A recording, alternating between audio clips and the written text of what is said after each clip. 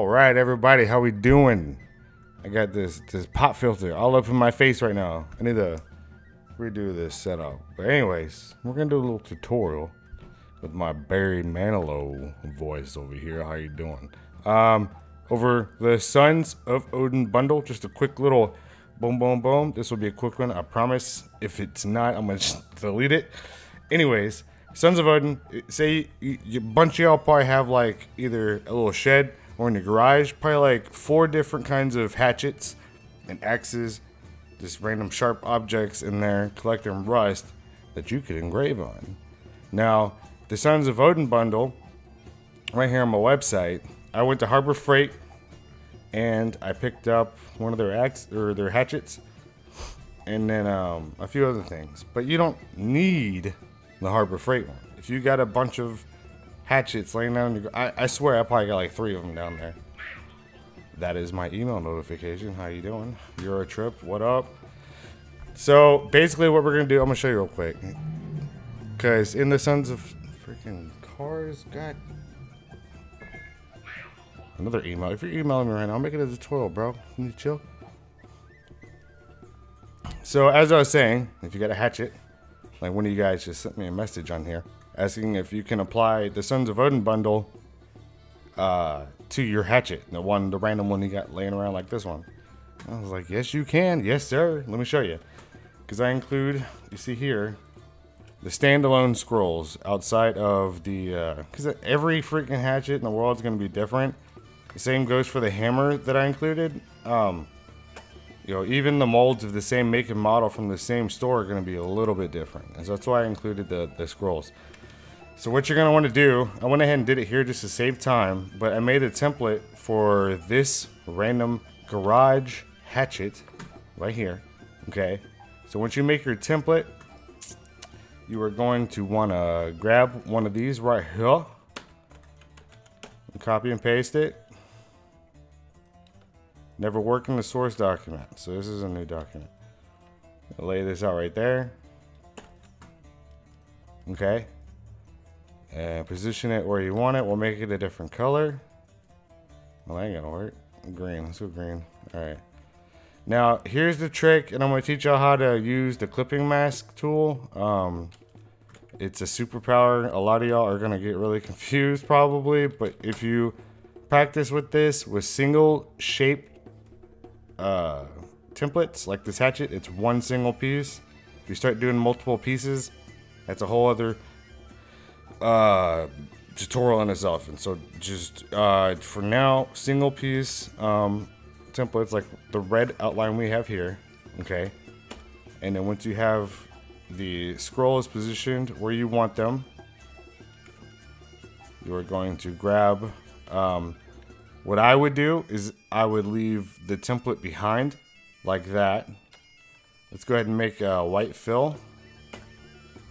Not fill as in fill, Mr. I just bought a laser fill, but the fill as in the color of the background template. Copy, Control C. Now click off, and then Control F. And that paste in front, so like any other tutorials that I went over. Go ahead and remove the fill. You see how it's on top there. It's looking good, looking sexy. Let's go ahead and select the template you just copied and pasted on top. Copy it again, so click on it, Control C, hit Control F one more time. Now go to your color swatch and go ahead and flip that to the fill, just so you don't click on the wrong thing. And it'll do that. Now select that you just swapped around. That's what that arrow does, is it flops around between the stroke and the fill. So with this selected right here, this red shape, hold shift and select the green scrolls. What that does is it allows you to select more than one object. Right click, make clipping mask. I'll do that again. So you click that, click the shape, click the green, right click on your mouse. This menu pops up. You'll see where it says make clipping mask. Click that. Boom. And what that does is that's what it does. I don't know what you call it. Now what I do now is I'll select the template in the back behind the green. So it's the one that we had earlier that we made an extra copy of that we used for the shape. So I just select right here. So like after you make the clipping mask, you see how that's on top? Well, you want the template on top. So select the red right here, Control C, click off of everything, and Control F. And that gives you that nice defined border. I'll go ahead and change the color of this again. Now, in the clipping mask, if you want to reposition or, yeah, if you want to manipulate this standalone scrolls in there, all you need to do is, there's two ways to do this. You can double click on the scrolls and it'll enter you into the isolation mode. And if you see up here at the top left or the top bar, basically it'll like the ghost realm. So it fades everything out and you'll know you're in isolation mode because of this top bar right here. You see where it says layer 1 clipping group up here. And that'll allow you to, if I want to rotate it or scooch it around or make it bigger, whatever you feel like changing because you didn't do it right the first time, or if your wife comes in and says move it to the left a little bit, you know, you gotta make her happy. Also be sure to show her the coloring book that I'm working on. And to exit the isolation mode, just double click off of the artwork, and then we're back. We're not in the upside down anymore. Another way you can do this is if you select like the scrolls here, select it, right click, isolate selected clipping mask. Boom, we're back in the ghost realm. What the fuck, man? So there we go. We clicked out of there quick. We don't get caught up in that too long. And so with this garage hatchet, we have that there. And that looks good. Now when you're ready, like if you're using different colors like I am, and you want to just kind of simplify your process and get into this habit. So before the 6-step prep, let's go ahead and click on this little wheel up here, and it's the recolor artwork. Now when this pops up, you may not get the advanced menu, so let me see if what the default is. Okay, so you'll get this, and you're like, what the fuck, man? So just click on advanced options at the bottom. It'll pop up with this. Check this box right here. Open advanced recolor artwork dialog on launch. That's a mouthful. This is what I prefer to use instead of the other one. And then what you want to do here, you see, this is another way to see how many colors and stuff and what you got going on with your design. So you gotta have it, so you gotta select all of it. So just like, let me go back here, because there's stuff I do like this and I just forget to tell y'all. So once we are ready, click and drag a box around the whole garage hatchet artwork. Go back up to this wheel, advanced options, click that box if it's not clicked, and then it'll automatically open this every time. You see here we got 3 colors: red, black, and white. Let's go ahead and make the red black, just so you know, less colors, less whatever, before we go into the 6-step prep. So you want to make sure, like, since that's the first color that popped up, you don't have to do anything, but you make sure the red's selected like that. You see how it's kind of highlighted? And then go down here into this bar and let's drag it to black. And it's got like the live preview on so you can see that it did it. And they hit OK. Now, you want to drag a box around everything. File, new, create, copy, paste. Click off. Now you'll probably see like these like lines right here. It's like, what the hell is that? They'll just basically show you the artwork like in an X-ray vision of the scrolls that are masked out that you can't see, but it's showing you that they're still there. And then we can get rid of those pretty easily. All you need to do is drag a box around everything, and now we'll run through the 6-step prep. Go to Object, Expand Appearance, Object, Expand. Alright, nothing popped up that time. Pathfinder tool, merge. Double click, magic wand for one color.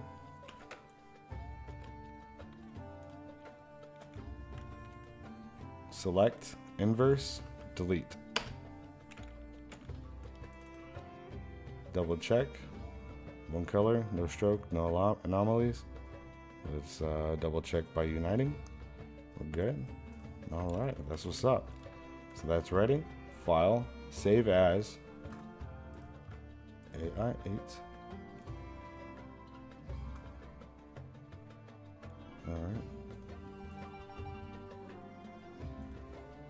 AI8. Okay. Let's go over here to our little snazzy easy CAD. Uh-oh, my dongle. Drag it over here. File, import vector file, untitled dupe. Garage, hatchet, easy CAD, proof of life. It's hatchet for good measure. Boom. Easy as pie. So all the hatchets in your garage, there's probably one of y'all with like 10 of them. I guarantee you, one of y'all is gonna be a hoarding. It's like every hatchet you've ever honed in your entire life, you've just held on to. Which is nothing wrong with that. Fun fact, if you go to kill a copperhead and you want to use an axe-like object, don't use a hatchet. Because the copperhead will immediately latch onto the hatchet, and then before thinking, your dumbass will fling the hatchet in the air, and then you realize, oh shit, I just threw a hatchet in the air, and now there's a snake, a poisonous, venomous snake in the air, and there's people here around me, and I'm an idiot, and you're just watching it in slow motion as they fly away, and you're like, I'm a retard. So if you're gonna kill a hatchet with a blade, or kill a snake with a blade, don't use a hatchet, use a longer object, like, I had this pulled up right here. Like one of these guys. Look at this guy. He's like, oh shit. I was looking through here. I was trying to figure out some ideas before coming on here. This guy is like rethinking his life choices. I'm not gonna lie. I didn't know about this until I was looking before making the tutorial. They're hitting the roof with the back of the axe. So if someone's head's right there, like when they're stuck in the attic, like in a hurricane, you don't axe them in the forehead. You just hit them with a blunt object. But I was going to show you all this because you can do it. It doesn't have to be a hatchet. I mean, shit, it doesn't really have to be anything, to be honest with you. It could be whatever you want. That's the beautiful thing about the standalone artwork that I include in these bundles. And I also have other bundles in my store that have the standalone artwork outside of templates, so you can also utilize like this. And it makes, you know, life a little easier. But yeah, so there's that simple, quick little tutorial on how to show y'all, you know, how to use the clipping mask. And yeah, so now everybody, I want y'all to leave your desk, walk to your garage, and rummage through all your shit and find all your hatchets, and then have fun with it. And if you don't have the Sons of Odin bundle, it's in my store. Maybe you should go check it out. Have some fun. You know, everybody's got freaking hatchets laying around, dude. I guarantee you, every single one of y'all has a hatchet somewhere. And if you don't, go ask your neighbor. Maybe he's got a bunch of hatchets he doesn't use anymore. Be like, I'll make you a custom hatchet if you give me all your hatchets. And you'd be like, why does this guy want all my hatchets? Better not be killing snakes with them. That's a true story, I swear to God. Y'all can ask Nick, my buddy. He was there. He saw it happen. I'm not proud. But yeah, there you go. Clipping mask. Hatchets. Have fun.